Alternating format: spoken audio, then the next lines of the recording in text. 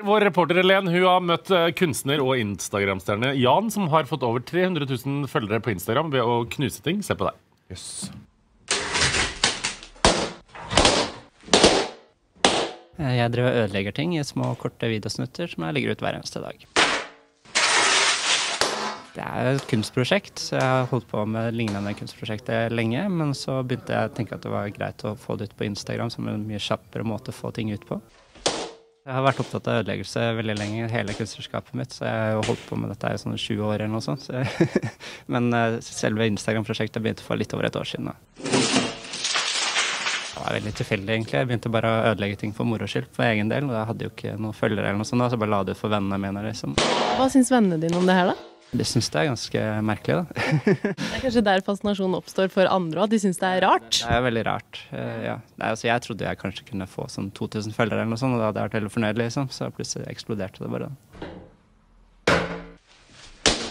Det er ikke gitt at folk forstår det de ser, og det er ikke så farlig heller. Det er ikke noe budskap på den måten liksom. Så sjukt kult og random. Ja. Vi elsker det! Ja, men det er bra.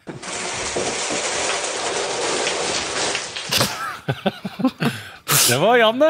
Herregud, Jani, you're crazy! And you're an artist. Han er kunstner, ikke sant? Men jeg merker jeg blir jo litt glad når jeg ser på det her, at dette er det som får 302 000 følgere. Tror du det her er fremtiden? At liksom nakne influensere får mindre følgere, og sære kunstnere får mer? Kjempegøy! Kan det være en spådom for...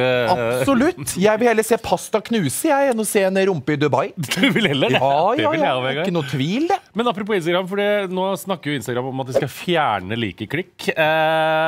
Og du er jo ganske avhengig av likes, for å si det sånn. Hva tenker du om...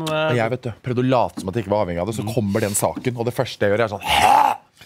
Jeg orker, jeg blir veldig stresset. Det er helt jævlig. Men Instagram vil jo med det her, hvis det skal skje, og det er ikke sikkert i det hele tatt, fokusere på at brukerne vil fokusere på hva du deler, i stedet for hvor populært det er. Hva tenker du om det? Jeg skjønner jo det. Jeg skjønner jo at det er bra. Jeg skjønner, for jeg er fornuften selv. Jeg skjønner jo at det er fornuftig. Men så blir jeg jo sånn, nei, det er ikke så gøy likevel. Jeg er veldig delt på det. Jeg er det, men det er sånn, jeg tenker sånn at Instagram er jo på en måte a huge part of my job. Så jeg blir veldig sånn, ikke men ta kanskje bort de aller største kan få like-kliks, så kan... Det var det jeg tenkte, bare sånn, ta det bort på de normale menneskene, og så beholder vi det, vi som er over...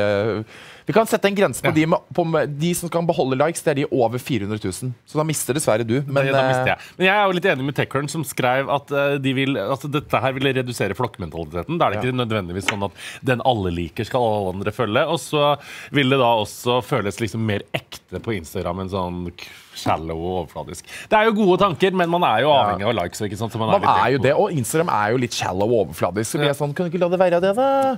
Eller det må bli bedre også. Det må bli bedre også. Jeg tror konklusjonen er at vi heier på Jan, og så er vi litt usikre på hva vi mener om at likes skal forsvinne på Instagram. Jeg er usikker i livet, altså.